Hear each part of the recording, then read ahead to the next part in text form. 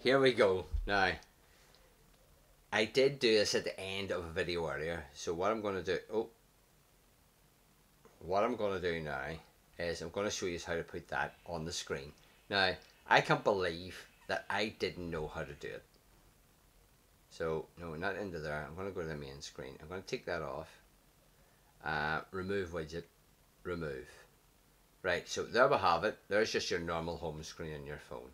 I'd seen a wee update and it says it's coming to Android, and I was like, oh, this is really good. And it says it's already available, and I was like, I never knew.